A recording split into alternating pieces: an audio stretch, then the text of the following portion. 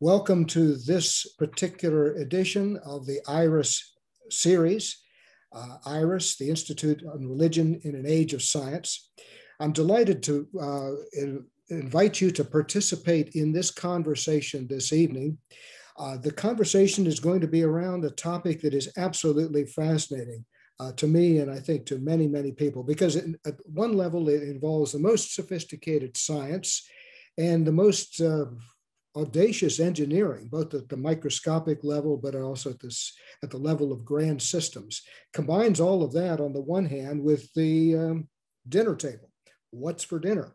It combines the aesthetic and indeed the spiritual dimension of standing beside the sea and watching the waves crash, or watching the activities of whales or fish in the waters, with standing in front of the fish counter at the grocery store and asking yourself, well, what does that sign really mean there? That little sign that says responsibly sourced. Well, these are the questions that we're going to explore tonight with one of the world's foremost experts in the field of aquaculture. The turn to the engineering of systems along coastlines, particularly for the raising of fish and other forms of seafood, including even forms of seafood that have yet to make their way onto the dinner plates of most of us in the West. Our guest speaker tonight is Barry Costa-Pierce, Dr. Barry Costa-Pierce. Before I say just a word more about him, let me call your attention to the Q&A function, the question and answer function. After Dr. Costa-Pierce speaks, and after we have a brief response from Dr. Jane Ward, we're going to open this up to participation from anybody who has joined us for this webinar. Go down to the bottom of the screen and you'll see Q&A. Click that link, open it up, type in your question. I have a feeling we'll have quite a few questions tonight because of the multidimensional level of tonight's topic. Dr. Barry Costa-Pierce holds the Henry L. and Grace Doherty Endowed Professor of Ocean Food Systems, holds that chair together with the program coordinator of the University of New England Graduate Program in Food Systems, which I understand is in partnership with universities in Iceland. He is a marine ecologist with broad experience and broad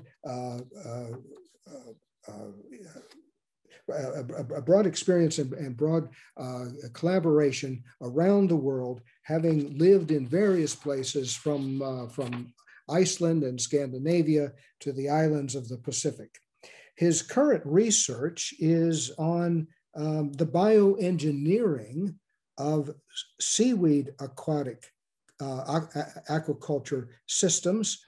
And I'm sure he's going to tell us more about that. In other words, aquaculture is not simply about the large fish, salmon, for instance, but about a range of products that are available from the sea, possibly sustainably produced and available through aquaculture.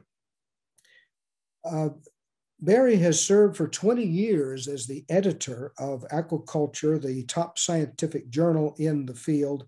He is also, and this is a very high honor indeed, he is also a fellow of the American Association for the Advancement of Science. So Barry, we're going to go over to you now, and you're going to present, and then we'll come back to me for just a second before we go on to Jane Ward. But Barry, we're ready for you. Please go ahead.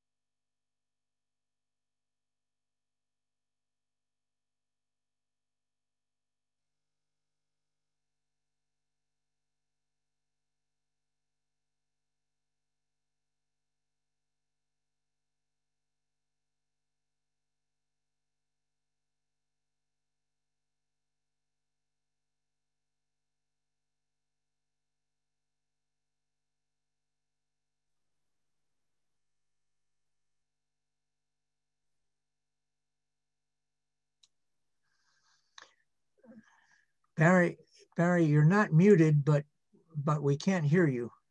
Okay. How about now? And can you see the screen? Yes, we can. Okay. Very good. So let me sort of repeat myself a bit there. Apologies. What an honor it is, again, to speak at the Institute on Religion in the Age of Science. We convened a few years ago with the climate crisis at Star Island. And I would like to encourage a lot of my science colleagues to investigate IRAS intensely, because the faith-based community are our allies in using solid science-based information in order to work together on the climate crisis.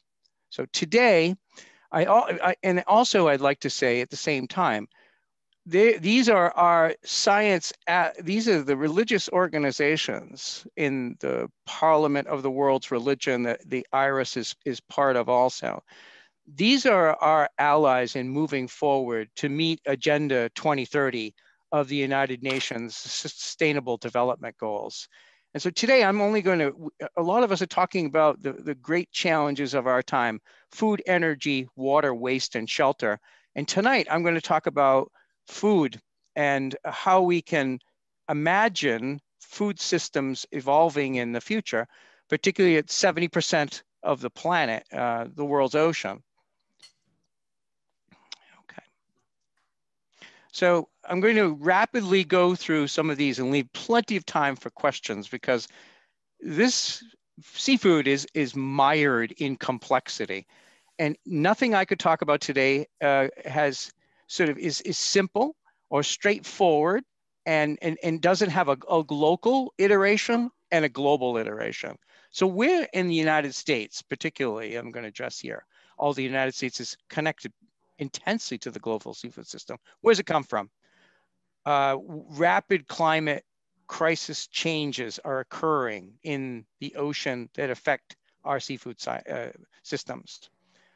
What is aquaculture, growing food in water? Where does it play in the world right now in the year 2021? Yes, it may be a traditional enterprise, thousands of years old, but where is it at right now? What's its potential? What are some of the press reports? Is there teasing out the reality from some of the hype and some of the concerns and some of the downright fears that the coastal public has in the world today about the future of aquaculture? And last of all is thinking about, if we were to move forward with an expansion of these very valuable systems for human health and wellness, how can we look at what the public needs to know and how to get an accelerated social license to operate? So where does our seafood come from? If you live in any of the states in the United States, in the American jurisdiction, your seafood comes from elsewhere. It comes from exports. So if we look at this, it comes from imports, not from exports. So if we look at the trade deficit and the acceleration of imports into this country, we see that about 90% of all of the seafood eaten in America is imported. And it leads to a balance of trade deficit, which is very large. So US balance of trade deficit pretty much goes as oil, cars, manufactured goods. But then right after that becomes seafood. Seafood is the most widely traded food commodity in the world, and America sucks up a lot of the world's seafood. An amazing variety of seafood enters our shores. Go to any of our retail markets and you look at the country of origins, which, by the way, one of the regulations is that when you go to a seafood retail store, we have something called COOL labeling, country of origin labeling. It has to tell you where it's from. And if it doesn't, then you as a consumer can say, you need to do that, but you'll see that most of it comes from elsewhere. So our seafood supply has been actually, people ask me all the time, they say, we hear about the crisis in seafood. They were running out of seafood. The oceans are being emptied. Well, you don't see that in US markets. So if you look at this graph, you'll see that actually the seafood supply for human consumption has actually been, that black curve has actually been increasing. And that's because of the accelerating amount of imports into this country. And as you can see, our exports are either flat or declining. So where's all the seafood coming from? And if you can see that top circle, it almost goes right off of the slide. It's coming from east of Iceland, along the Norwegian coast, upwards in northeast Greenland, in a place called the Barents Sea. The cod have been sort of, because of climate change, and haddock, a lot of the ground fish have been moving rapidly up into this area. And the stocks in that area have actually, for all of what you've heard, have been exploding. And I'm going to be talking about some big numbers here. And so I'm going to talk about millions of metric tons, okay? So just keep like 1 to 300 or so million metric tons, in your mind. And as we go through this, about 1 million metric tons of whitefish, cod, and haddock now come from that area in that circle, east of Iceland, north of Sweden and Norway, the Barents Sea right now. And where is it coming? Well, it's being delivered in trade routes that are expanding, and they're becoming greener and greener. They're decarbonizing. So this is the very expansive, developing Icelandic shipping company called Eimskip. And if you look on our side of the north, in the Northwest Atlantic, you'll see that the home ports are two in Newfoundland, in St. Anthony, Argentia, one in Nova Scotia, in Halifax, and the other one in Portland, Maine. So Portland, Maine is the home port for the Eimskip shipping line coming from Reykjavik. Now, a few things to just point out. Number one is with the melting of the Arctic and the warming of the Arctic, the most rapidly warming place on the planet, second of all, probably is the Gulf of Maine. You see there's another shipping line that has gone to Nuuk, Greenland. That whole Greenland fisheries is rapidly developing also. So it's a shipping, if you look at all of this protein, it's moving around in Central Europe through Rotterdam, from the Iceland and actually Tórshavn, the Faroe Islands, and it's growing. So this is just even in the last few days, this is in Faroese, okay? Because the Faroe Islands, which is now becoming a major source of not only capture fisheries, but also of salmon, and of what a lot of people say is of salmon aquaculture that is showing us how to grow salmon in a much more sustainable way. So the Loch Dur salmon, these now cutting edge salmon aquaculture companies, along with all this whitefish, particularly cod and haddock, are all coming towards the Northwest Atlantic. And you can see down on the bottom there, 2 days, 7 days, and then it lands in North America and is distributed by truck or short sea shipping vessels throughout the entire densely populated East Coast of the United States.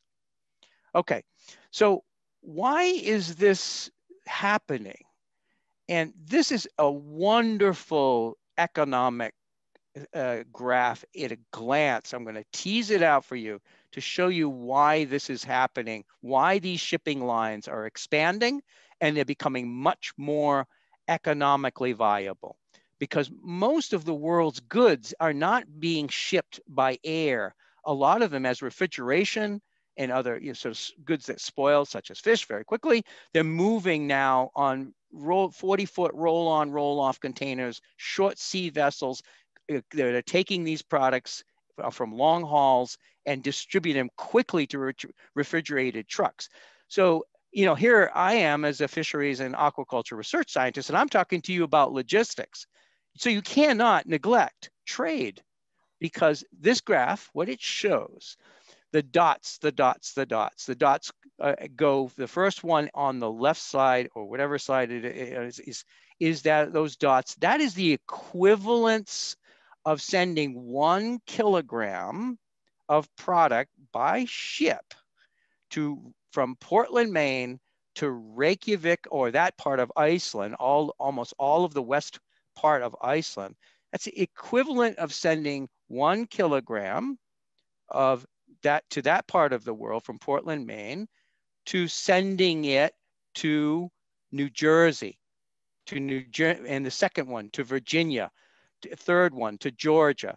So it's less costly to send 1 kilogram of product from Portland, Maine by ship than it is to send 1 kilogram of product by truck to New Jersey, Virginia, and Georgia. So we can ship 1 kilogram all the way to Sweden, St. Petersburg, Russia almost, and that is less costly than less costly by sea than sending it to Georgia by truck. So this doesn't affect just us here in North America taking advantage, with quotes, air quotes around that, of the warming seas. China is now absorbing with the massive amounts of the expansion of the middle class and the massive amounts of income that the Chinese middle and Indian middle class have right now. Last year alone, they imported 70,000 metric tons of salmon from Norway. Okay. So that's where most of our seafood comes from. And, you know, when you think about that, and you think about the ethics of that, you know, why are we, you know, sort of taking all of this product? Why is this large trade deficit? You know, why isn't there sort of a lot more in discussion about the indigenousness of this? You know, why can't we do this in jurisdictions that are as advanced as the US with its economics, its scientific establishment, et cetera? So it raises lots of questions. And those questions are not only science, they're also ethics. Okay. So I had to put, because I'm from Maine, so I had to put wicked in front of this. So wicked climate change is happening. And what is happening right now is these big, beautiful, tasty organisms that we've relied upon as a big part of our economy. We are in the midst of now a climate, ocean, resource crisis because it's a monoculture. Virtually all the cod are gone, as they're way up there in the Barents Sea and elsewhere. And our bottom of the ocean in the Northwest Atlantic, from the Atlantic provinces to Maine particularly, are dominated by lobsters. So there's hardly any species left that are being fished, 90% of the total value. It leads there, it's a fed fishery. There's massive amounts of bait that goes into traps here.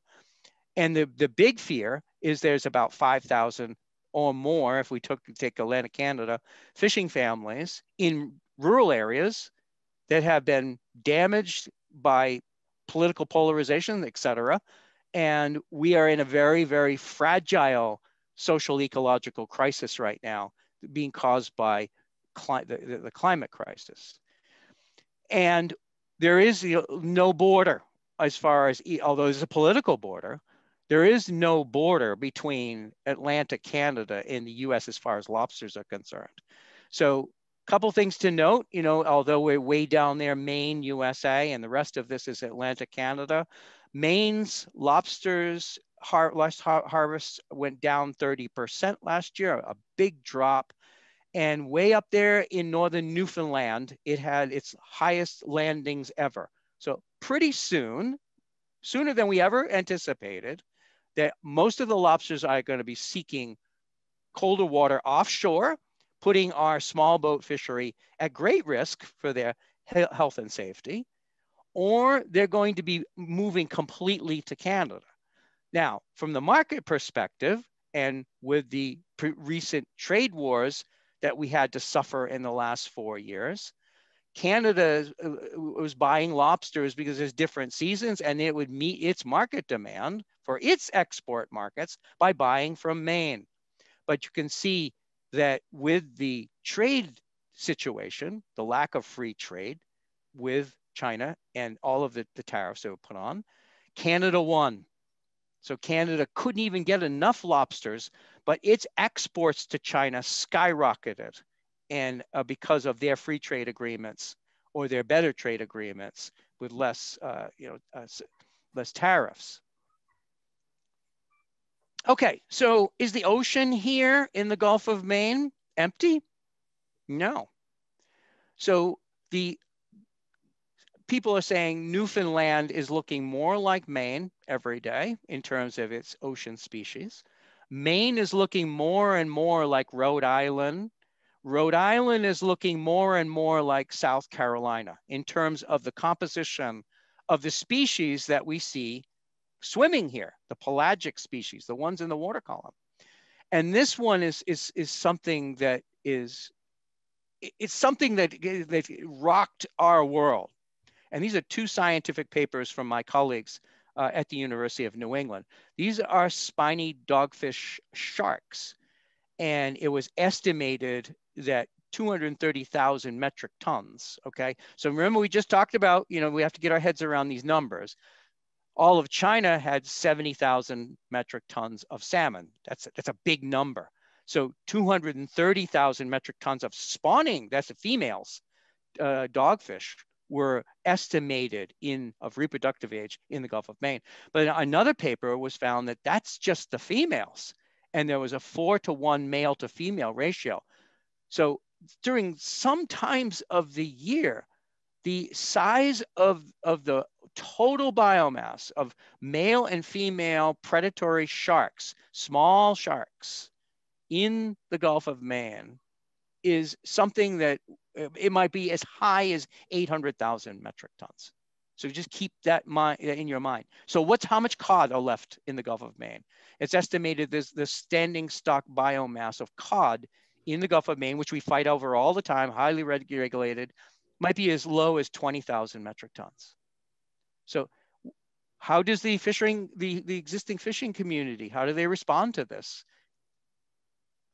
Okay, so spiny dogfish sharks.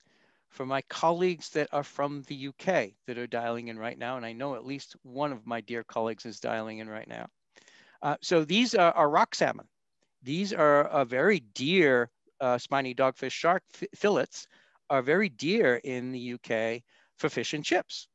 So does that lead to new markets? Well, maybe. Those markets would have to be developed, the processing, the nets, everything would have to change for the fishing community to be along with this. Then how about those are the swimming species? How about our deer oysters? And this is a picture just before COVID. We have a very robust oyster aquaculture market here in the Northwest Atlantic, from Atlantic Canada down through, call it Southern Florida even. But we started to see this. Wild oysters being marketed in the midst of the aquaculture oysters. And a few days ago, there was this report in one of our local newspapers, Bangor Daily News, because of climate change, wild oysters are starting to settle up and down our coast and may become a new fishery. And that would be positive in many ways, but it would also add additional market competition to the existing oyster industry. These are dramatic changes that no one of us could have ever predicted would be happening in our lifetime, because the cold Labrador current always kept Maine, at 30, 43 to 50, 45 degrees north latitude, very, very cold. Okay. So how about aquaculture? Growing food in water. There's a lot to unpack here. And again, I want to emphasize, we can't unpack it without talking about the large situation globally, because we're affected by that. And what does that do to us locally, even hyper locally? So let's just look at some data. First of all, a lot of people, when we talk to as scientists, when we say we're an aquaculture scientist, they just say salmon. I mean, it takes the oxygen out of the atmosphere sometimes in a room when we say we're aquaculture scientists. But aquaculture is very diverse. China is one of the, well, as you'll see from the data, is not only historically, but today is the center of global aquaculture. And there's over 100 or so species that are farmed in China. Now, we don't farm that many, but you can see that there's not only fed finfish, we have to feed them just like any sort of terrestrial protein production system, they're fed. And then there's non-fed species, okay, which take the bounty of plankton and the organisms that grow wild in the ocean as their own food, or they don't require any food. They have nutrients such as nitrogen and phosphorus. So we have seaweeds, mussels, or bivalves and oysters, and we could go on and on. And scientists in aquaculture are developing species as we speak. Okay, so let's go to a little bit of the hype. A little bit of the hype you'll see in press reports on a regular basis. When people talk about the great future of aquaculture, or they talk about, what's a new proposal for aquaculture in your community. So you'll see this. Aquaculture is just growing so fast that the world gets half of its fish from aquaculture. Well, let's really look at that. So how is aquaculture developing? Okay, so you can see that pretty much it's Asia.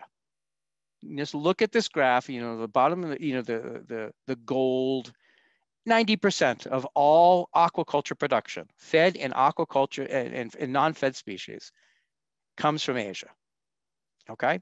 And you can see almost everywhere else in the world, it's minor, okay? So no matter what you hear about, it's still incredibly pioneering in all of it, what we call its new geographies, which is really anywhere outside of Asia.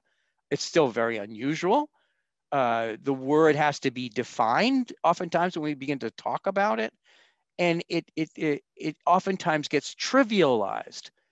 But if you are a scientist, if you are a developer who really wants to see aquaculture grow and provide more seafoods for humanity, and you live anywhere outside of Asia, you're a pioneer. It's still incredibly new. So another way of looking at this, China, 60% of all global aquaculture production is in one country. Now, granted, China has thousands of years of densely populated coastal societies. And so some of the first fisheries regulations, in China were published in ancient times. And so they've been having to develop aquaculture and farming systems since ancient times to meet their high population densities, not only now, but thousands of years ago, China was still densely populated. So they learned how to do this and provide for their own people. But the other thing is that I wanted to point out, we in the West, with some minor exceptions, in Czechoslovakia, carp, okay, for Christmas, but we don't eat carps. And indeed, carps are considered to be an invasive that destroys, all of our natal aquatic ecosystems. But when you look at the world's top 20 aquaculture species, in 6 out of the top 10 are carps, and 8 of the next 10 are carps, okay? And that gives you some idea on the size and the uniqueness of the aquaculture situation in China. And so we as aquaculture scientists say, what can we actually learn? And it's a big question.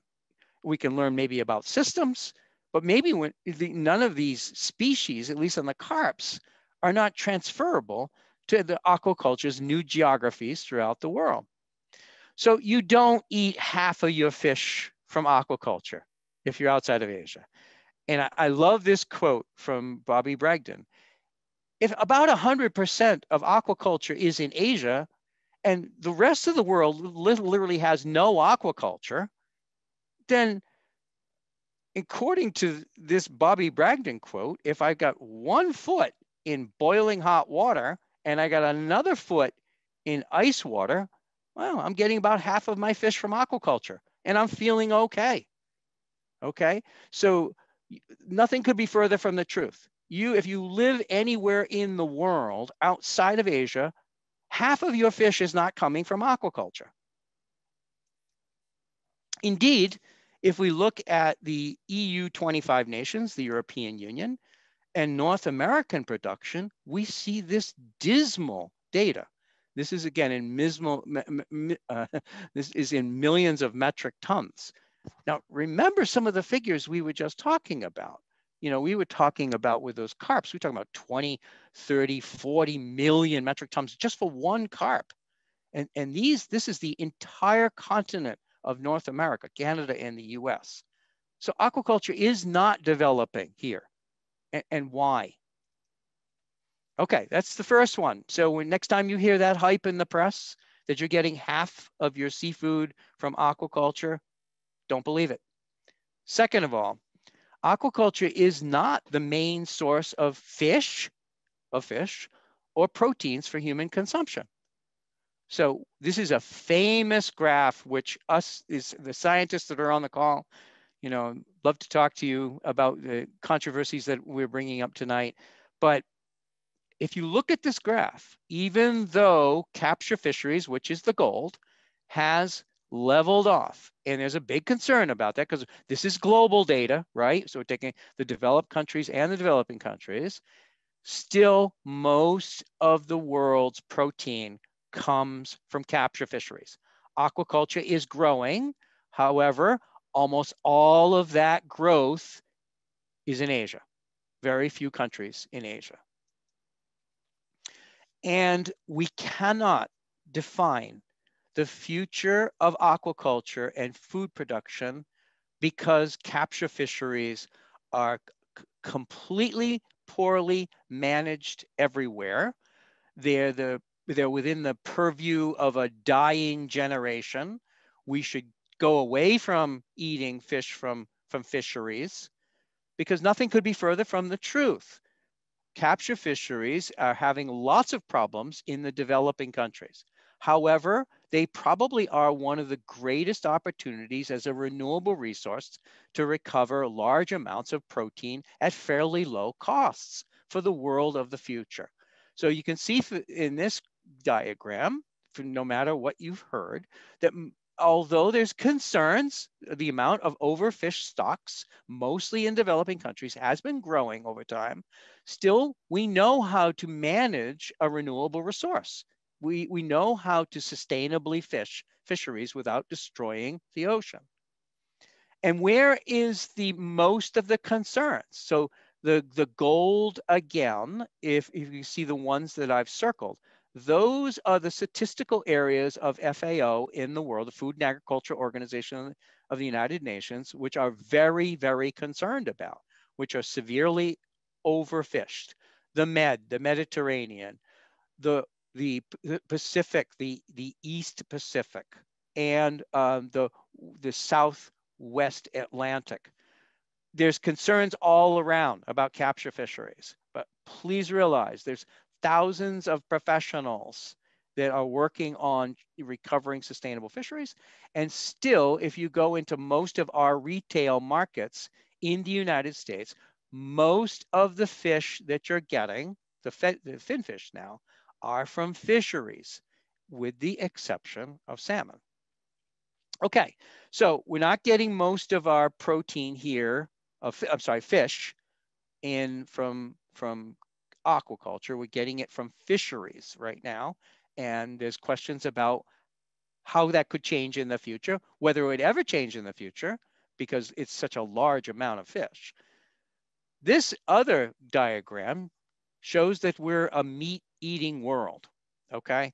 The amount of terrestrial meat that has been accelerating to way beyond the wildest imagination that terrestrial protein production people could have ever imagined. The red figure is China's explosion of meat consumption because of its growing middle class. Now remember the figures, if you can, of what I talked about before. Aquaculture and fisheries together were about 140, 150, 160 million metric tons. Look at that world figure. That's 300 million metric tons. So you can see here that we don't get most of our protein from fish or from seafoods. We get it from meat. And so that is very, very important when we tease out the future of aquaculture. So one of the first questions we should ask, is this a meat-eating society? And where are the fish-eating parts of a meat-eating society? Or we flail at trying to develop markets where maybe there are none. Okay. So I'm going to end on this discussion of, well, not end, I'm going to continue this discussion on aquaculture in the most priority discussion that we're having in the global community and locally in aquaculture, is what kind of scale are we going to propose for expansion or to meet livelihood needs? So you hear a lot about the intensive, the global, the salmon. Where is that going? Because as you can see, there's salmon everywhere now. It's in China, it's here, it's in Chile, it's in Costa Rica, it's everywhere. And how about us? The small communities, the rural communities throughout indigenous and non-indigenous nations throughout North and South America, and I should say in all of aquaculture's new geographies. Do these interact? Are they in conflict? Can they exist? So let's talk about the global intensive, because this portfolio is trying to develop all of those trade routes extensively to meet needs. So the first one is salmon. This is what a typical fjord in Norway looks like with a medium-sized salmon farm. Open water, intensive salmon. Each one of these pens could have anywhere between 500,000 to 1 million fish with feeding barges there. Okay, open water. Wastes are far below what they used to be, almost negligible because there's no more feed waste. Very sophisticated technologically. Okay, so a lot of concerns about open water, that the future of Mother Ocean in terms of this loaded with nutrients, lots of coastal development, lots of harmful algal blooms. So what the science community has been working on is closed systems. And these are closed systems, open water closed systems that pump out the waste from the bottom. These beautiful Scandinavian eggs, I want murals on them. I told my Norwegian colleagues we should paint murals on. They said, no, they look Scandinavian, beautiful white lines. Sometimes we have a different, idea of aesthetics. And then these concrete dishes. So is it just over there because we're a global community? We're a global science community? No, it's here. It's coming to a place near you.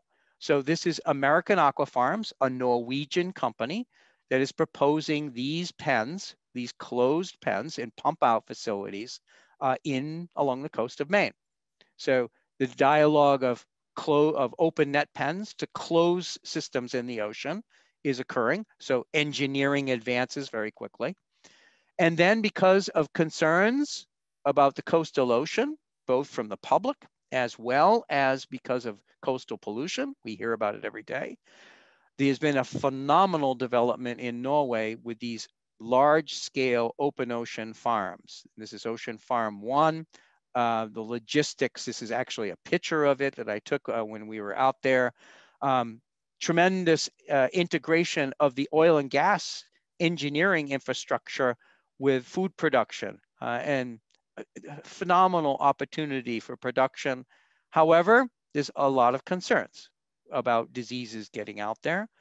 And then ships, Norwegian, again, engineering, naval architecture and naval engineering coming to food production in the ocean with these large ships, 2 million fish, 10,000 metric tons of farm salmon in one ship.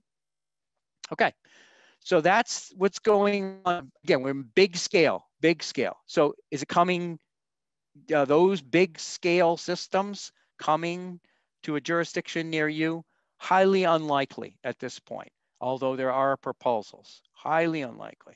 What's more likely is this happening right now, which is this is the proposed Nordic Aqua Farms RAS recirculating aquaculture system on land, which is an intensive system for salmon. It basically uses all of the wisdom that has been gathered in the last 50 years on how to treat all the wastes. It's not without discharge of water. Anywhere you can see 98% in this case. Some people say upwards of 10% is discharge. Lots of questions about the capital costs, the sustainability of this, but look at these proposals, okay? This is just a list that I've got together on the ones that have been announced in the press or we know about. And so Norway right now, from all those open net pens right now, all those open net pens, those big systems that I talked about, they're really not ready for prime time and commercial right now. They're still experimental. But those open net pens, yeah, that's the major way that Norway produces salmon that we get in all of our supermarkets. That's about 2 million metric tons a year. So if the Americans develop these RAS systems, recirculating aquaculture, that's going to add another 500,000 metric tons. So it will be very significant to the salmon markets here, indigenous markets here in the US. But there's lots of questions, lots and lots of questions.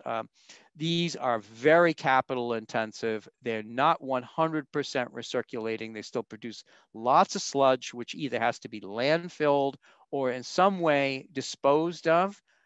Some people talk about the circular economy and that they could be reutilized. A lot of that is still in R&D.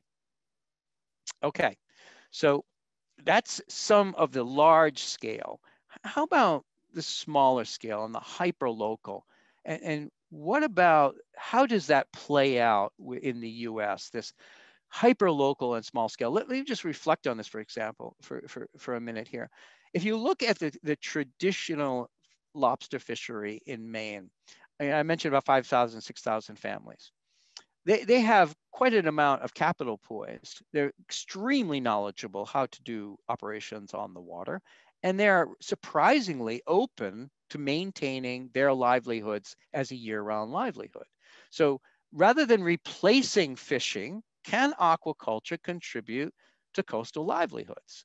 So we had to learn from somewhere because we're just starting this. And so a very progressive jurisdiction in the mountains just west of Maine, called Vermont, has been attracting tens of thousands of young people of very exciting innovations in their food system to expand and to look at their value chains and how to do this.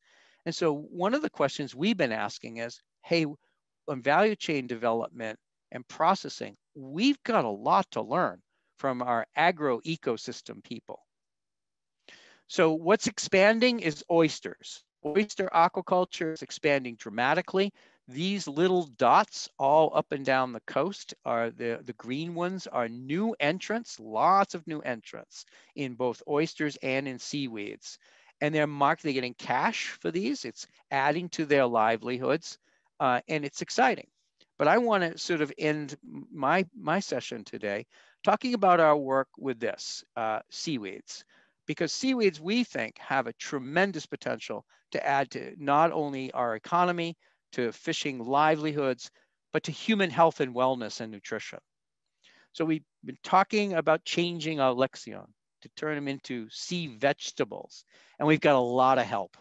And some of that help is really, really wonderful now. Young people, a lot of women-owned businesses. I feature here Brianna Warner, the CEO of Atlantic Sea Farms. She just was featured in Maine Women's Magazine because she won one of the 2021 Good Food Awards in San Francisco, because they are now a major processor, product developer of all of these new innovative food products that are entering the market. Then we have the celebrity chefs led by one of the best of them all, Barton Seaver, writing books, doing YouTubes, going on, the Oprah Winfrey kind of shows and talking about how these add to human health and wellness. And we can make good beer out of anything. We also have the evolution of retail. The first that we know of, retail seaweed shop in the beautiful city of Portland, Maine. Again, adding to the marketing, and a very large extension portfolio with lots of interest by the public to sort of eat, to think about, to understand seaweeds.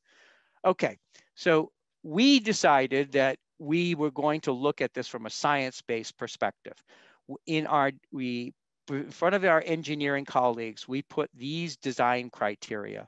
In order for us to integrate with the existing fishing community, we had to develop something that didn't conflict, and it was easy for them to do, where they could get cash coming to the dock, and it involved all different age levels, including schools. So we had to put it in the winter, and make it survivable. And so we came up with this. We came up with a taut system, 200-foot lines, about 30 to 40 feet below the water surface, survived over 5 summers. We called it farm in a box because it could use a very small skiff, very short deployment times, low cost, $600, and over 5 years of success. We could get about a metric ton, 1,000 kilograms on a regular one line, 200-foot line. And it was very easy to get this. This is farm in a boat. That's the entire, farm there. The bioeconomics of this are squishy still, but they are developing, particularly starting with the food market, flake markets, and there's a lot of innovation in this space. As the value chain begins to develop, you begin to see job segmentation. You see producers selling wet weight, then processors either drying or making value added products. And you see transportation networks, financial services begin to evolve. So we've now developed a multi-line model and tested it in the ocean with very sophisticated engineering. We call this farm in a truck, which again is not going so large at the square mile or square kilometer level. And this is the way we're looking at it.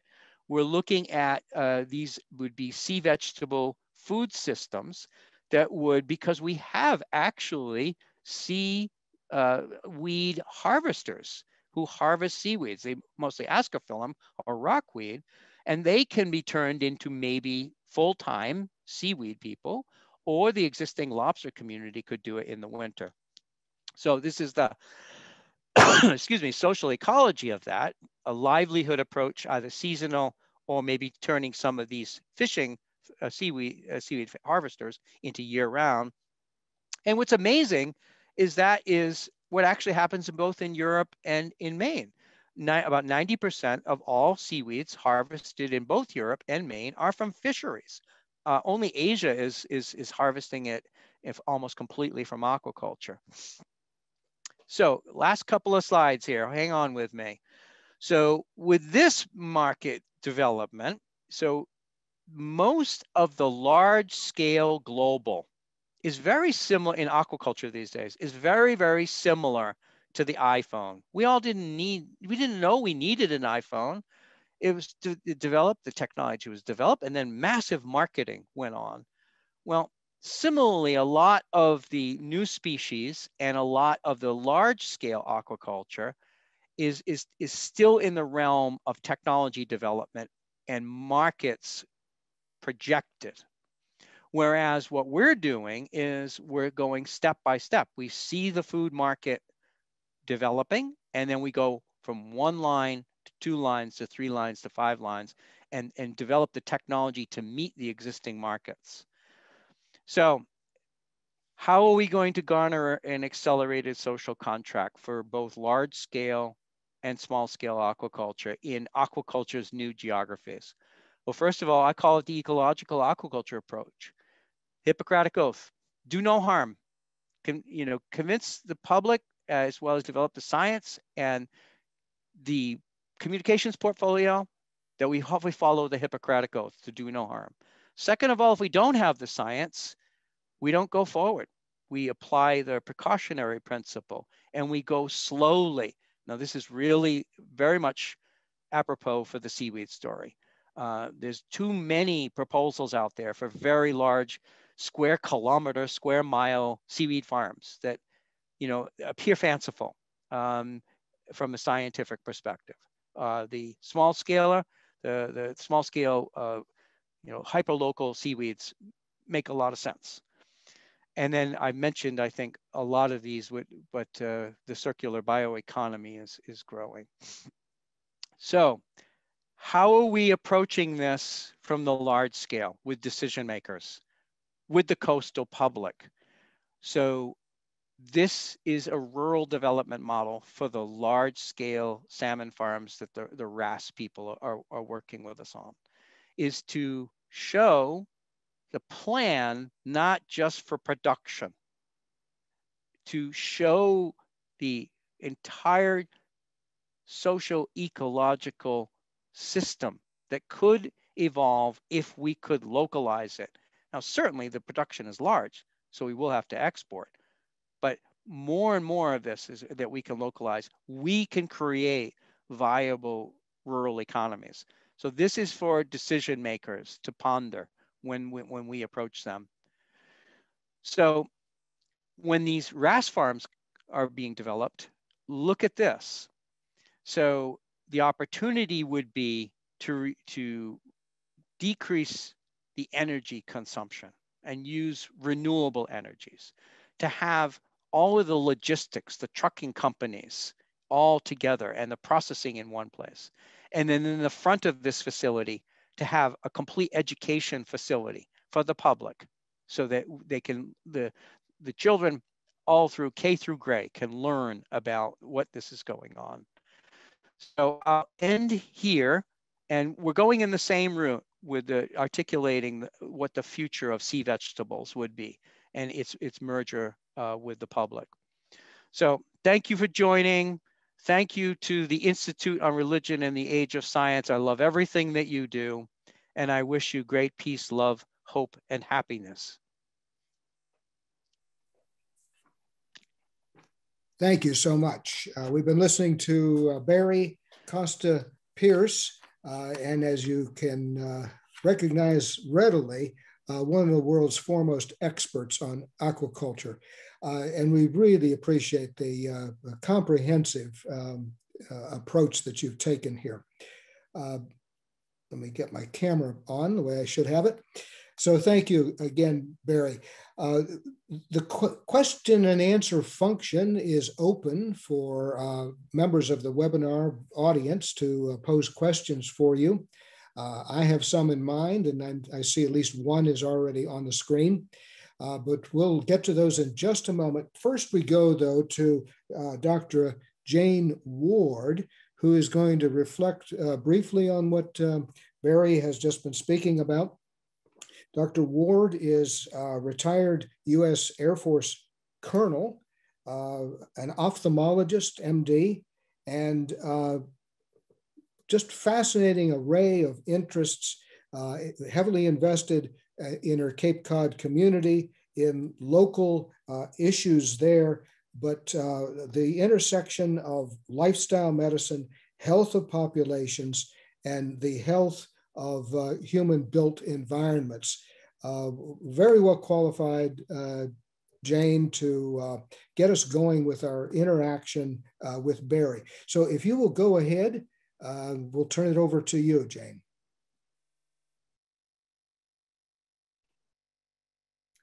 Well, thank you. Are you able to hear me?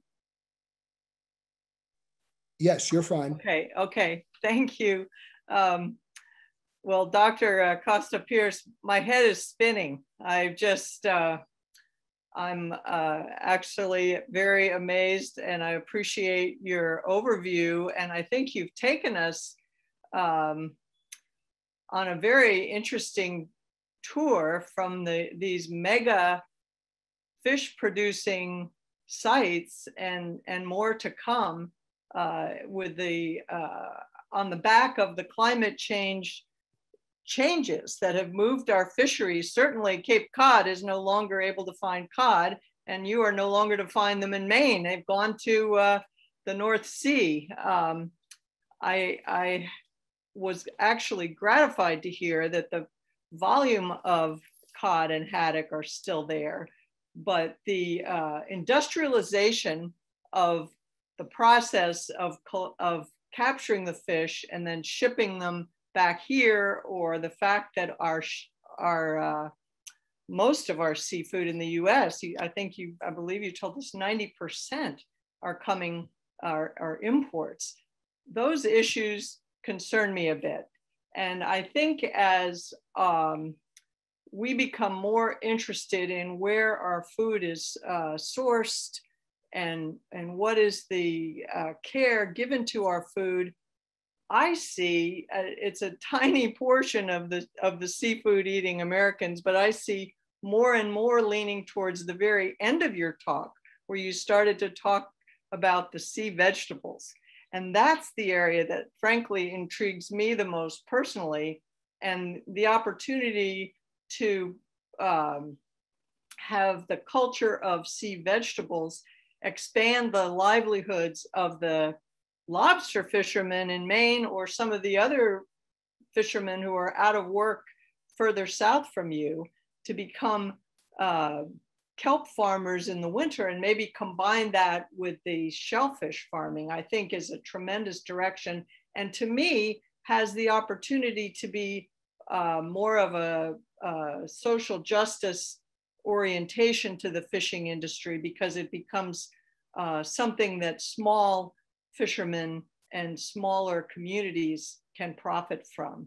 And I also wanted to share my interest in health and keeping people healthy rather than treating them once they're sick has gotten me into the sphere of looking at food as medicine, and that we really need to be very careful about what we eat.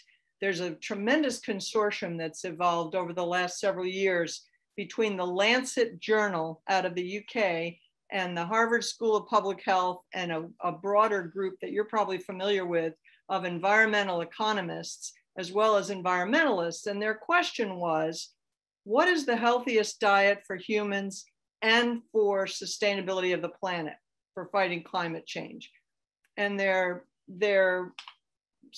final decision was the diet consists mostly of fruits and vegetables, and including whole grains, legumes, nuts. Consumption of poultry, eggs, and fish should be modest. Consumption of this land-based meat that we love to grow in the United States should be little to none. I wonder how you see your view of the future of sustainable aquaculture involving more sea vegetables, involving more shellfish. How does it fit into this goal of our experts who have come up with the healthiest diet for us? How do we move people in that direction? Certainly education is a part of it. Appreciate your thoughts on that.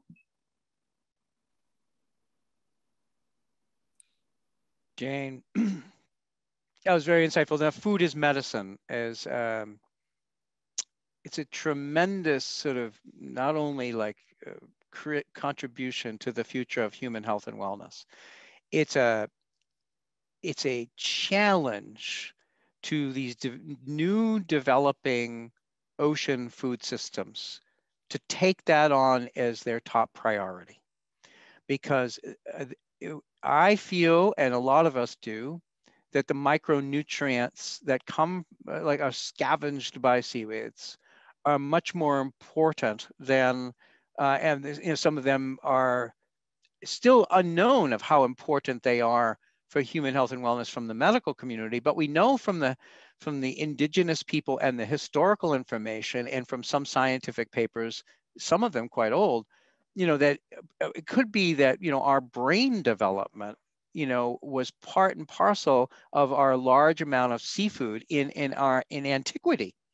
So there's some really amazing papers from some of the indigenous people, in South Africa, that they are eating large amounts of seaweeds and large amounts of shellfish, led to the development of different parts of our brain. And so I think it's a powerful message that when we talk about sort of do no harm, and we talk about do no harm to the earth, and or to be not to go way beyond the regulations, to be the best in class, and to avoid all at all costs all toxins that could damage human health and wellness. Now these are high ideals. However, they're not impossible. Even for the fed aquaculture species, there are some producers that say, absolutely, you can test our fish, and you can do whatever you need to do, and it's completely labeled, certified. It goes beyond the regulations, and it may be a little bit more costly, but you're paying full costs. You're paying for the cost of ecosystem goods and services. You're paying for the costs of education, for social sustainability.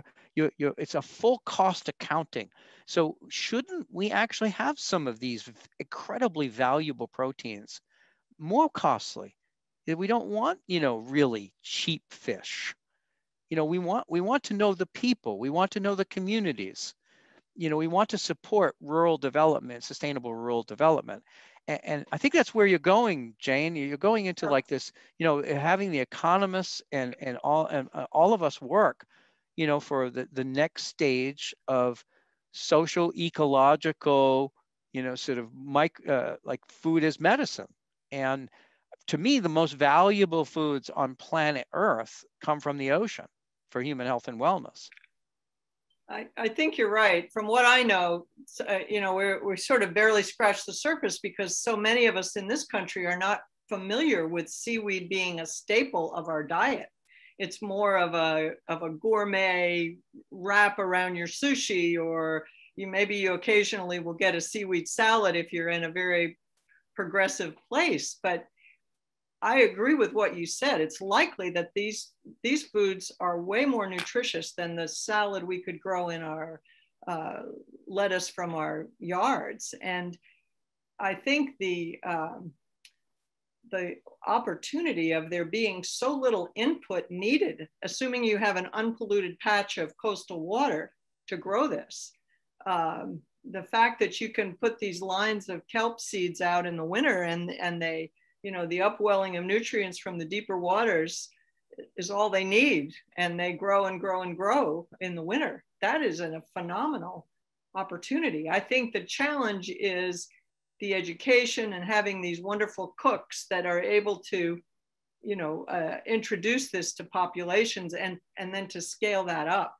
But I've read also that the large scale kelp farms have a real opportunity, like a forest, aquaculture forest, to sequester carbon dioxide and to grow faster than a forest on land. So that's another whole aspect of the climate change mitigation opportunity. But I'm thrilled to hear about it being as big of a development in Maine as it already is. Well, thank you to Jane. Thank you so much for your insight and for the questions. Please don't leave us. We're going to open the question process up to the wider webinar audience here. And questions may be directed along the way to you. But let's begin with this one for our principal speaker. This is Connie writing, delighted to see your discussion included seaweed. We know from the perspective of both human health and environmental health, we should be focusing our eating habits on plants, not seafood or meat. But then the challenge, how do you actually inspire people to make that kind of change? I mean, I personally liked the relabeling, not seaweed, sea vegetables, but that just brings to mind the problem that any advocate of healthy eating has when we suggest to people that they eat their vegetables. What tips have you picked up, perhaps over the years, engaging people, and whether they are cooks or entrepreneurs in this new niche? What tips have you picked up that you think might actually persuade people to make a shift toward greater vegetables, but then to sea vegetables?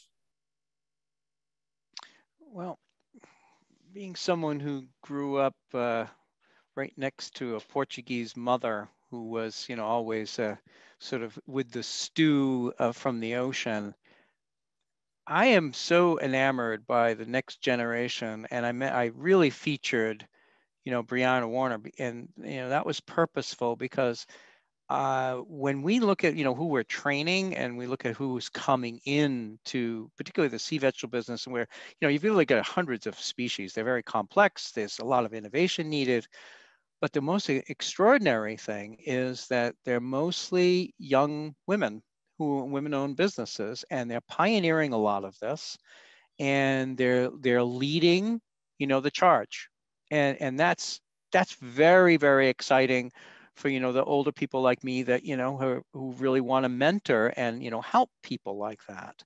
So and then of course I did mention the celebrity chefs, and Barton Seaver, for example, he used to be almost everything about Barton Seaver would be anti-aquaculture. If you look at his past, he denigrated salmon, and then he completely changed. And now he gives these fabulous talks, that affect, the Culinary Institutes of America, the people who are way beyond the sushi chefs, sometimes the line cooks he's affecting. And, as we start to sort of see a greater amount of knowledge base on our menus, and we start to see it in front of our, in the retail shops, like I mentioned, the Heritage Seaweed place, the young people particularly are going to start changing.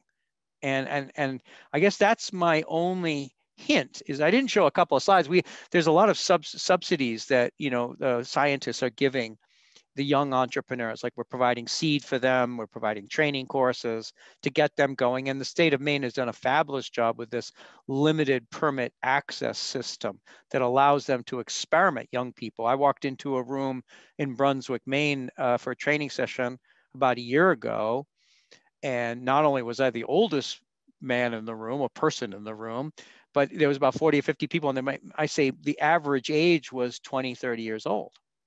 And so attracting that number of people into the experimentation, the innovation economy, that's very exciting.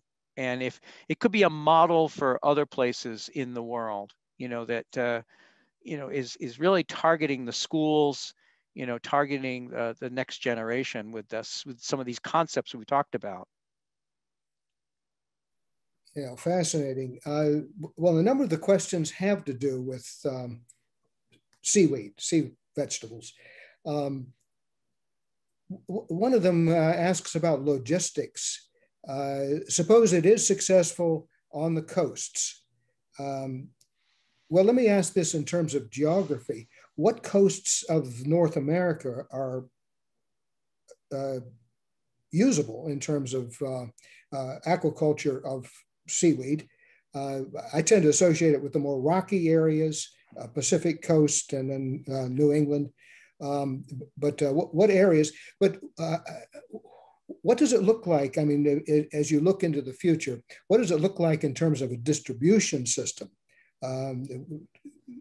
How can this be more than just the trendy seafood restaurant, let's say in Boston or San Francisco?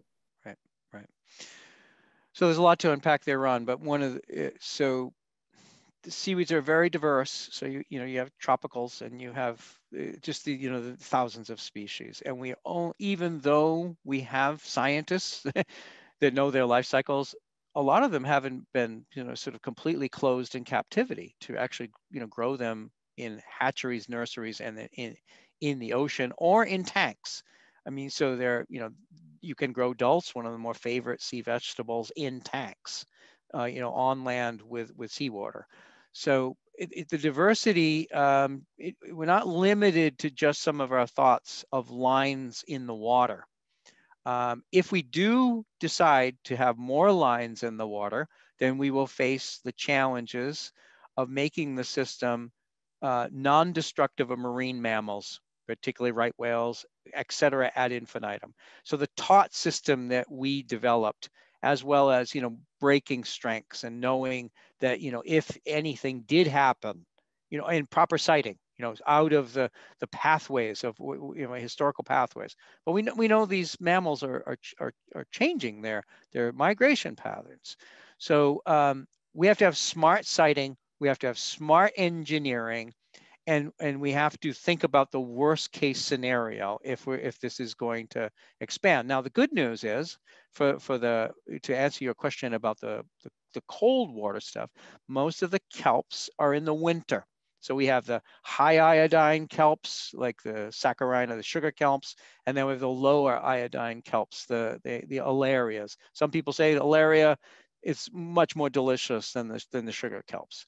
So we've got a lot of opportunities with the cold waters, and you're right. You just imagine Alaska. Okay, so the size of the potential farming systems that we're talking about.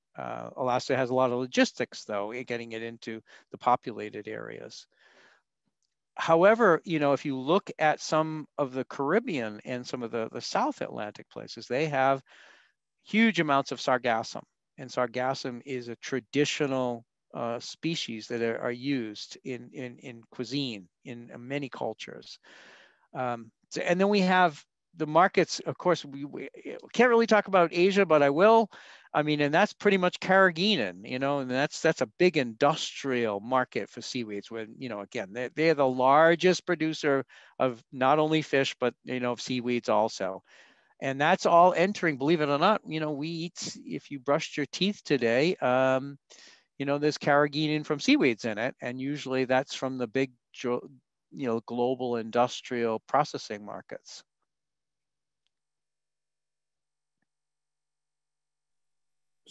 So is it possible to imagine, I mean, this is a question posed by Timothy, is it possible to imagine industrialized scale in terms of seaweed? I mean, does it have that kind of potential as you imagine the cultural change that would be required? Americans don't eat this, but if a cultural change could be achieved, what would it look like to have an industrial scale use of seaweed? Yeah, and this is where we get into this issue of scale. So once we get out of the coastal zone for a lot of these seaweeds, then we're limited by nutrients. So we have to think clearly. Once you get out into the larger ocean outside of the rich coastal zone, you're limited by nutrients. And so it's going to take a sort of a heroic effort, upwelling devices. We don't want to fertilize, that's a real limitation. One of the other, maybe design options for a future larger scale would be more of a distributed network of smaller scale, like we talked about our 5-line system. That's incredibly productive versus a 1-line system. Is scale. So a fishing family who operates a 5-line system is marketing about 10 tons. That's not insignificant if you're getting $1 wet weight per kilo. That's a good income. Okay. So, and then if you've got a processing facility, you can imagine a distributed network in the winter, in the non-fishing season, and more of the Atlantic Sea Farms model. They're an aggregator, a processor from many different farms. I think they've got, today, one of the scientists, she said they've got 20 or so farmers, and they aggregate from 20 or so farmers. So I think there's, Tim, I think there's a lot of skepticism about, some of the hype about square kilometer or square mile size farms. Help me understand the significance of the coastal zone and exactly how you think about it. I mean, are we talking a few hundred meters, 10 kilometers? Yeah. So our our five, I think it's a good example. I mean, our 5-line system where we operate from October through May, all the gear has to be removed in the intensive fishing season, the lobstering fishing season, so we have no conflicts on space. So we separate from them on space and time. And that's acceptable to the regulators, it's acceptable to the lobstering community, and indeed they want to be involved since they know we're working hard, with them on a livelihood approach. And rather than, back in the day, aquaculture came into a lot of places in these new areas, what I call the new geographies, and said, we're going to replace fishing. We're going to put you out of business, or we're going to convince you to get out of fishing. And that was a miserable failure. I can imagine. You mentioned earlier whale migration, and that's a real challenge. And I'm sure many of our listeners have thought about that, particularly right whales, the migratory routes very close to the coast. How is that? Well, you referenced the taut lines, but how do you avoid the conflicts that lead to the injury and the death of whales? Yeah. So I think it's 2 parts to here, and they're both science informed. So we are actually doing experiments in a wave tank, a very large flume at the United States Naval Academy, and we're running robo whale, into a line and seeing, what happens. What's the breaking strength? What's the entanglement? Where is the entanglement? And so Professor Fredrickson there is going to have some real information, okay? So it comes down to these are brilliant engineers, and it's got to be submerged. It's got to be taut. It can't be a slack system that would entangle. It's got to break, and it can't entangle. So, and that's one part. There's a real, and the types of materials, are we using the right ropes? Are we using, do we need to be, anywhere near the water surface? Can we go deeper? And then smart sighting.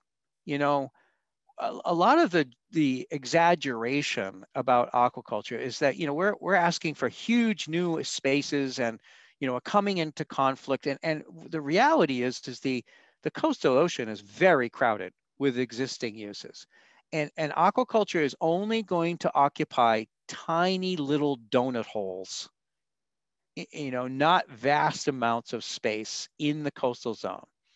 And those places have to be, smart sighting.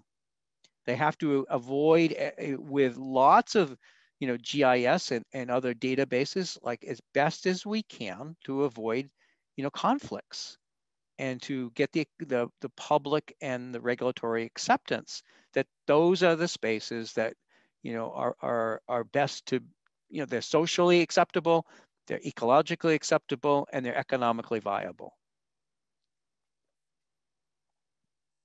Yeah, thank you. A number of the questions still want to play off the merits, well, the attraction of beef and other land-based meats over against. And one question that's a little more sophisticated along that line asks, well, suppose you have a very local land-based protein source. Let's suppose you're living in the central part of the United States, as opposed to a additionally shipped. At what point do you kind of break even in terms of environmental impact, or do you ever? Well, some of the cradle to grave, life cycle assessments that we're seeing coming out are allowing us to look at those issues very, very clearly. Even down to like the vegan world, so if the vegan world with soybeans imported from, jurisdictions that are having lots of environmental problems like Brazil and Patagonia, okay, might not, you know, that might not be as if a full life cycle assessment, that might not be a very sustainable choice versus what you're just talking about, which is a fish that might be flown in to Chicago from the coast.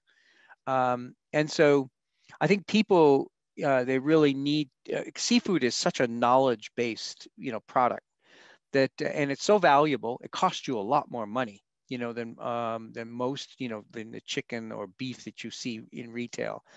That, you know, making good choices and looking at, you know, the nutrition value versus, or like the, you know, I was never forget, like, you know, when we started looking at, you know, meat, true, like, you know, a meat production and antibiotics, there was a big discussion about antibiotics and salmon at one time. And then Norwegians, you know, now go almost down to 0 antibiotics. They don't use them in the salmon farms. And then we started looking at, you know, California intensive beef production in the feedlots. And we found that almost all of the cows were have antibiotic plugs put in, you know, prophylactically into their necks. And similarly with commercial chicken, you know, again, cheap retail commercial chicken, there's routine, you know, use of antibiotics that is all permitted by our FDA in these proteins.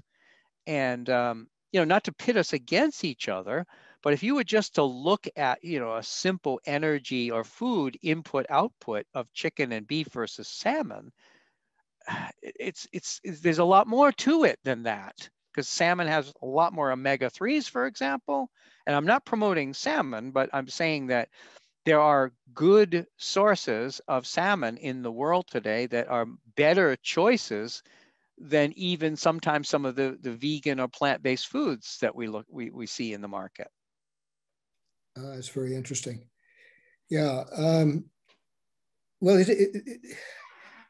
nobody posed this. This comes out of my own imagination here. And I hope the answer is no, but is anybody using seafood, or rather seaweed, for the equivalent of the Impossible Burger? And again, oh yes, yeah, there's seaweed burgers, yeah. Okay, Sure, well, I was hoping the answer would be no, but any thoughts on that? I mean, do you see that as a good sign or a bad sign? Well, the molecules in seaweeds are so complex and diverse that pretty much with certain processing, you can make them almost into anything you want to, including plastic bottles. So, and single-use packaging. I mean, it's phenomenal, you know, what the natural products chemists are coming up with on what's in seaweeds. Well, that in itself is intriguing. And you sound, I think, somewhat excited about the future of that natural product chemistry. Yeah, I mean, the European Union, particularly in the Netherlands, are working on, you know, biorefineries as we speak, and as well as, you know, larger scale seaweed farms that are, you know, in rural areas of the Nordic countries. That would be adding to the ingredient market in foods. So, you know, the packaged foods that, you know, the cereals, et cetera, that we all consume, and adding it as another ingredient into it, and packaging and labeling it for the attributes of that ingredient. Our colleague Oliver Gregerson at Ocean Rainforest in the Faroe Islands is actually moving all of this product into a biorefinery in Denmark right now. So that's actually happening, the ingredient market. And the excitement here is around the new range of possibilities from seaweed, possibilities that you don't get from land-based plants. Is that correct? Yeah, I guess that, you know, what a lot of us see is that they're so productive, and I mean, imagine a plant that grows in the middle of the winter with low light, with no nutrients, and it grows, you know, to meters long, you know, You know, what kind of land plant can do that, as well as be a storehouse of all of this, not all macronutrients, but all of these incredibly important micronutrients that we know very little about from the ocean. It's a scavenger of those. So, you know, in many ways, well, first of all, its productivity is just spectacular, you know, versus any other land plant. Absolutely fascinating. And our time really has expired here, but there's one question that I wanted to refer to here at the end, because it's intriguing, and it's intended for you, of course, Barry, but I think Maynard and all of the others who are listening who plan to be at Star Island this summer, you might want to take this into account. So this is an anonymous attendee. Thinking on a small scale, are there suggestions on how Star Island could perhaps begin to harvest and offer sea vegetables in its dining room during the summer? And she doesn't add during a particular conference, but we can all think of one that might be there. So, Barry, any thoughts? I mean, suppose there was a serious inquiry from the food service at Star Island. Would you tell them, well, we're not quite there yet? Or would you say, no. Okay. I'm smiling ear to ear, because okay, go ahead. First of all, I hope to join you, because it's one of the greatest times of my life is being with you, you know, during the last conference. Well, one of the ones that would be easy is hooking up with Atlantic Sea Farms and buying some of their products. However, this one is much more exciting. Right across on Appledore Island is our colleague, Michael Chambers, who is running a seaweed farm together with the Isles of Shoals Marine Lab. And you remember we had the director come and give a talk to us at Star Island during our last conference. So they are growing sea vegetables right on your doorstep. So you could maybe get some fresh product directly. And maybe we could import a chef to cook it up for some of us. Absolutely fascinating. Thank you so much. And on that note, I think we will end and turn it back over to Maynard. So Ron, I have a question that may be directed to Jane while she's still here, because this is a special day. And I'm interested in the decision makers, meaning politicians and others, who can have a critical role in building the future of these industries that Barry has mentioned. Jane, are you still there? Yes, I am. Yes, I am. So tell us what's going on in Washington and elsewhere. Well, this is actually the Ocean Climate Action Virtual Lobbying Day on Capitol Hill. I believe that it has been led by a group of organizations, particularly the Monterey location of Middlebury College. Their ocean, I believe, have an Ocean Institute. There are over 650 either individuals and organizations represented, and they are approaching their representatives in Congress to get them to support a variety of bills under the title is the Climate Action and Ocean Health set of legislative bills that are being proposed. And they're presenting their support for everything from aquaculture, sustainable fisheries, to mitigating for rising seas, and also offshore renewable energy generation from the ocean. So it's an exciting day for ocean climate advocacy on Capitol Hill.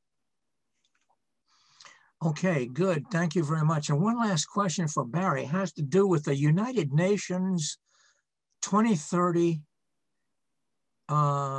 goals. Would we call them goals? Yeah, SDGs. Yeah. What is your feeling, given the innovation in the Netherlands and Norway and other places that you've mentioned? What is your feeling about the impact on the seas on those goals? Are we lagging behind as much as we are with the atmosphere and CO2 carbon emissions, for example? Are we a little bit out in front relative to the ocean's goals? Well, what's the situation in the United Nations goals? Yeah, well, we pay a lot of attention to the SDGs because it's a global blueprint for our sustainable future, you know, getting together as a globe and trying to implement the high arching values of the SDGs. So it's more than just, you know, SDG, I think it's 14, life underwater. Aquaculture or sort of ocean issues touch a lot of the SDGs. And so one of the things that we're doing with our colleagues is trying to show that, you know, aquaculture touches, you know, many of the SDGs. And so we, in the Rio Convention, you know, back when, before the Millennium Development Goals, it was all about aggregating to food, energy, water, waste, and shelter. And so expanding that out now to the 17 SDGs, one of the things that we're doing as a community, is, you know, global community, is saying, you know, we're not just the life underwater. We're not just like sort of one SDG. What we do is touching all of the other SDGs and trying to articulate that to global decision makers. Now, unfortunately, we've gotten boxed. You know, the ocean is just in one SDG, and so is aquaculture, and we think that's unfortunate, and we're going to try to break through that. We have a conference, the Global Conference on Aquaculture is going to be in China, we hope, in the fall, and we're going to articulate that to, you know, global decision makers in the UN, et cetera. Yeah, I think it's really important for, you know, the Paris Climate Accords. Of course, that gets all of the press, but what doesn't get as much press in the US and also Canada, I find, is how the rest of the world is aligning to the Sustainable Development Goals. Like the government of Finland has aligned all of its ministries with the SDGs. And, you know, so the governors, I rarely hear, if ever, mention of the SDGs. And I've certainly not heard our new president mention the SDGs. And I think that's unfortunate. And we all have a responsibility to put that front and center, you know, in front of all of our decision makers at all different levels of government. Okay, listen, that's that we can accept that as your last word, I think. Okay. And Ron, thank you so much for your leadership here, and Barry for your presentation, and Jane for your insights. So look forward to how we can continue this conversation.